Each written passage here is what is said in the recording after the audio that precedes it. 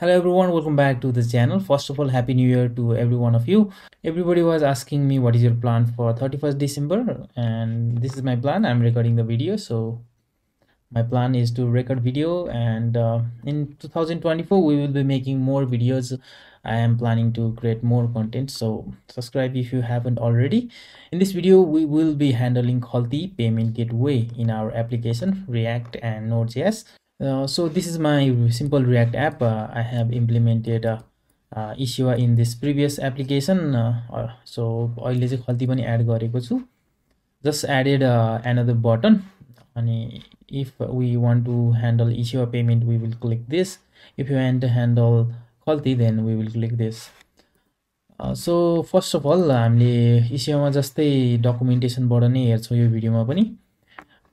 Simple flow के छ भन्दाखेरि खल्तीको चाहिँ हाम्रो पहिला चाहिँ एसडीकेहरु हालेर खल्तीले हाम्रो एपमा नै हामीले खल्तीलाई एउटा पपअप बक्स निकालेर गर्न मिल्थ्यो. अहिले चाहिँ हाम्रो KPG-2 निकालेको रहेछ. सो यसले चाहिँ के गरी गर्न मिल्छ भन्दा खल्तीकै सो इस्युकै वर्कफ्लो अनुसार हामीले चाहिँ हाम्रो एप्लिकेसनबाट रिक्वेस्ट पठाउँछौँ अनि खल्तीको एपमा हाम्रो एप रिडाइरेक्ट हुन्छ.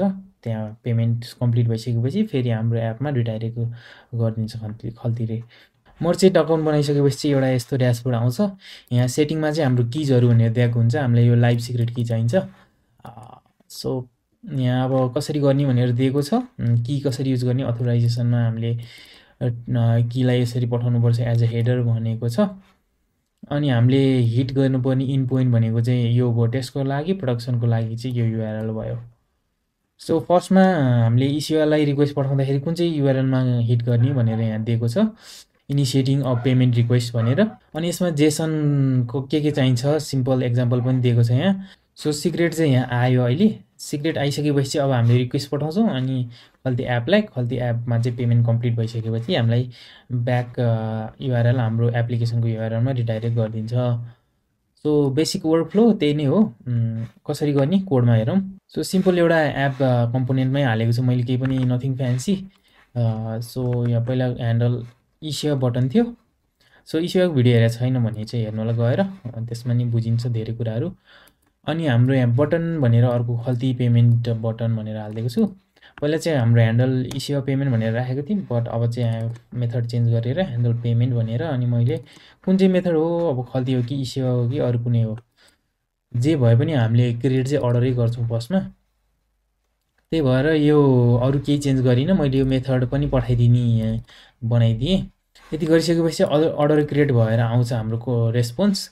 इस्यु हो भने चाहिँ पहिलाकै अब हाम्रो इस्युलाई हामीले फर्म सबमिट गर्नुपर्छ, त्यो गर्छौँ. बट खल्तीमा चाहिँ हामीले ब्याकएन्डबाट नै खल्तीलाई रिक्वेस्ट गर्न सक्छौँ. त्यही भएर मैले चाहिँ खल्तीमा चाहिँ हाम्रो कस्तो खाले रेस्पोन्स आउँछ भन्दाखेरि यहाँ हेरौँ है त. खल्तीमा सक्सेस भयो भने चाहिँ यस्तो खाले रेस्पोन्स आउँछ.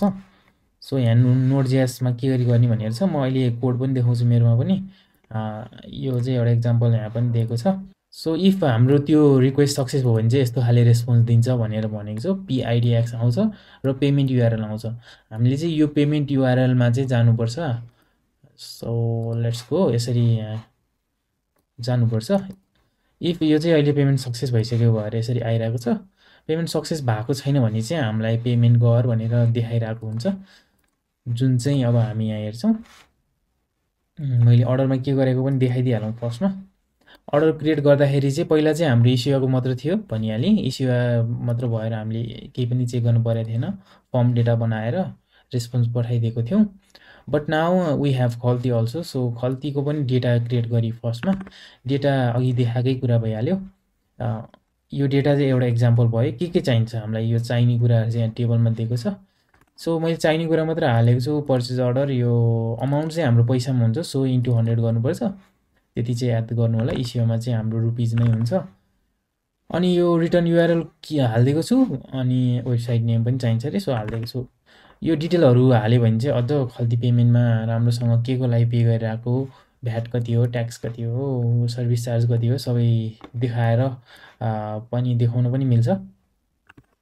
इफ केही डेटाको इस्यु आयो भने चाहिँ यस्तो इररहरू आउँछ. सो केही इस्युज यस्तो रेस्पोन्स आयो भने चाहिँ त्यो एपिआई कल गर्दाखेरि यहाँ हेर्नु होला र त्यही अनुसार डेटा मिलाउनु होला है त. ओके, अब हाम्रो एप्लिकेसनले ह्यान्डल खल्ती पेमेन्ट गर्यो भने यो पेजमा पठाइदिन्छ। सो अघि देखाएको युआरएल यस्तो यो पिआइडिएक्स मात्रै चेन्ज हुन्छ यसमा। खल्तीको अर्को एडभान्टेज भनेर चाहिँ हामीले चाहिँ खल्ती वालेटबाट मात्रै तिर्नुपर्छ भन्ने छैन। If you have connect IPS or mobile banking, e banking, STS card सबै एसटिसी कार्ड सबैबाट गर्न मिल्छ। यो पेमेन्ट गर्नलाई चाहिँ अब त्यसको लागि चाहिँ क्रेडेन्सियलहरू दिएको छ। सपोज अहिले कनेक्ट आइपिएसबाटै तिरिदिन्छु म, यो टेस्ट अकाउन्ट भएर सिधै पेमेन्ट नगरे पनि कम्प्लिट देखाउँछ। यसले चाहिँ अब हामीलाई रिडाइरेक्ट गरिदिन्छ। रिडाइरेक्ट चाहिँ हामीले दिएको रिटर्न युआरएलमा गरिदिन्छ विथ दिस डेटा। सो कस्तो दिन्छ भनेको छ, पिआइडिएक्स दिन्छ, ट्रान्जेक्सन आइडी दिन्छ, अमाउन्टहरू दिन्छ र हामीले पठाएको अर्डर आइडी पनि फिर्ता गरिदिन्छ। सो मैले चाहिँ यो ह्यान्डल खल्ती कल ब्याकमा आउने बनाएको छु। सो यो डेटाहरू सबै आउँछ। इफ केही इरर आयो भने चाहिँ मेसेज पठाइरहेको हुन्छ। सो मेसेज आयो भने मैले सिधै रेस्पोन्समा इरर पठाइदिरहेको छु। नत्र भने चाहिँ हाम्रो पिआइडिएक्स छ भने चाहिँ हामीले हेडरमा यो खल्तीको सिक्रेट चाहिँ अघि मैले भनेको कि हाल्नुपर्छ। सो पहिले माथि यो कल खल्ती गर्दा पनि हामीले यसरी नै कि हाल्नु पर्थ्यो हेडरमा, र हामीले यो कल ब्याक आएर मात्रै पेमेन्ट आएको भन्ने कन्फर्म हुँदैन। सो भेरिफाई गर्नको लागि यो स्ल्यास इपेमेन्ट स्ल्यास लुकअपमा हामीले पिआइडिएक्स पठाएर हेर्न सक्छौँ। यसले पनि त्यही भनेको छ। पेमेन्ट भेरिफिकेसन लुकअपमा चाहिँ हामीले यो युआरएलमा पठायौँ भने र यसमा एउटा पिआइडिएक्स मात्रै पठायौँ भने पनि हामीले यसको स्ट्याटस हेर्न मिल्छ। कति पैसा तिरेको, स्ट्याटस कम्प्लिट छ कि छैन भनेर हेर्न मिल्छ। त्यस्तै गरेर सो स्ट्याटस कम्प्लिट छ कि छैन मैले हेरेको छु, छैन भने चाहिँ सिधै रेस्पोन्स चाहिँ पेमेन्ट कम्प्लिट भएको छैन भनेर पठाइदिरहेको छु। बट इफ पेमेन्ट कम्प्लिट छ भने चाहिँ हामीले अर्डर स्ट्याटस अपडेट गर्नुपर्छ। अर्डर स्ट्याटस अपडेट गर्नको लागि चाहिँ हामीले ट्रान्जेक्सन युआइडी र ट्रान्जेक्सन कोड चाहिन्छ। त्यही भएर यो चाहिँ हामीले ह्यान्डल खल्ती कलब्याक चाहिँ as a middle where use गरिरहेको छौँ ई सेवाको जस्तै। हामीले खल्तीमा चाहिँ यसरी ह्यान्डल खल्ती कलब्याक भनेको छौँ भने ई सेवामा ह्यान्डल ई सेवा कलब्याक भनेर यसलाई मिडल वेयर बनाएको थियो।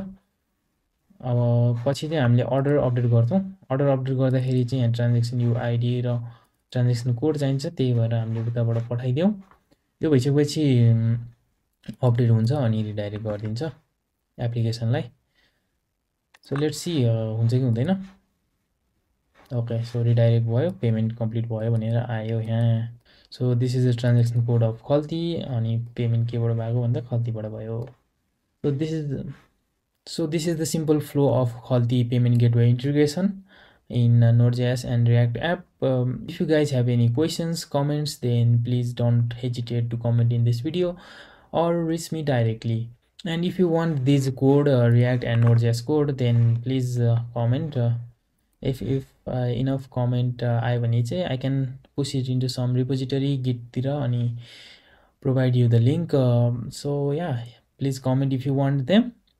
Okay, this is it for this video. I will see you in the next year with new videos and we will be creating great content next year. So please follow me, subscribe me on the channel and follow me on Instagram for more short and fun videos. Bye bye, see you.